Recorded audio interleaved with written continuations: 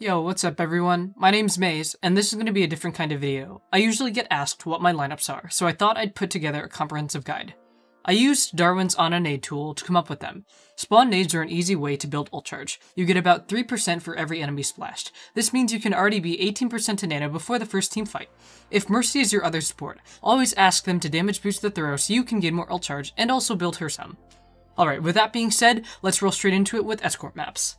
Starting with Dorado, there's a sightline between the buildings directly to the door. If you want to step it up a little, you can splash it on their heads so it's less likely to be blocked or eaten. Stand in this corner on the high ground. Look at the windowsill and align the top part of the 1 from the ammo count with the right part of the window.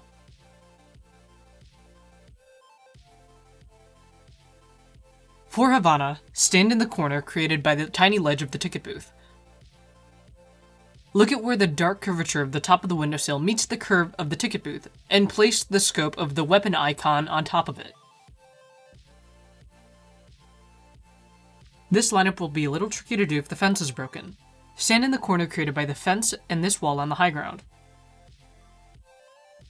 Line up the strap on the biotic rifle icon with the corner of the fence post and the accent line with this part of the fence. Since Rialto has so many doors and it's covered from above, this nade isn't as reliable. Stand in the alley between the fuse box and the red box.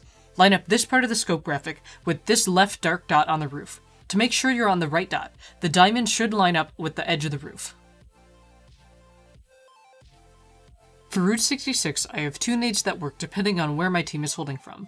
For the first one, stand in this corner on top of the gas station. Line up the beginning of the on-fire bar with this part of the crown, and the arrow should point to the rock aligned above the on-fire bar.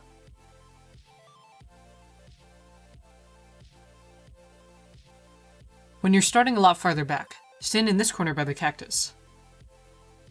Line up this edge of the scope graphic with the darker line in the cactus. I use low graphic settings, so it should still show up for higher graphic settings as well.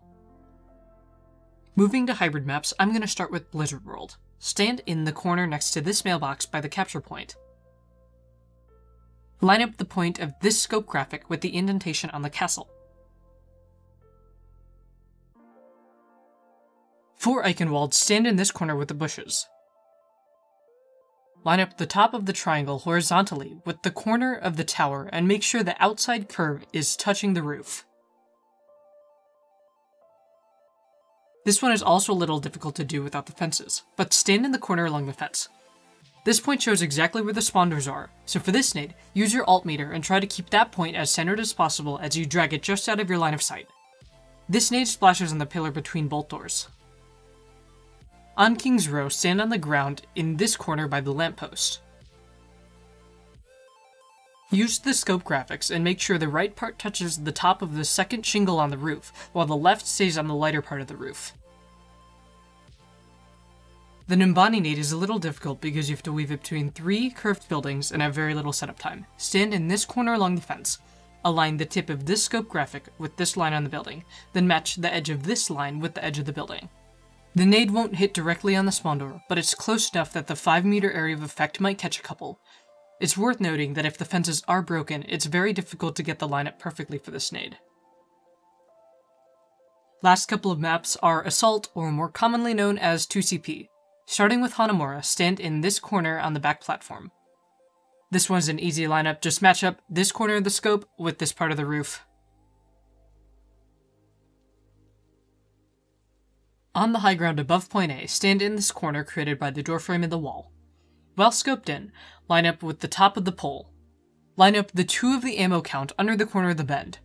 Because positioning here takes a while, you'll have less time to set it up. The last map is Volskaya. Climb on top of the forklift, then drop into the space between the lift and the boxes. Look at the blue line on the scope graphic, and align the corner of the building on the midpoint. From these boxes, you can actually make this jump to the ledge. It's a little tricky, but it's still doable. Well, that wraps up all the maps I have spawned our nades for. Gibraltar isn't on this list, as all my nades are typically thrown from positions I start with as Zana. The shape of Gibraltar makes it very unsafe. If you found this guide useful, make sure to subscribe to see more Overwatch content in the future. It's currently 4 AM.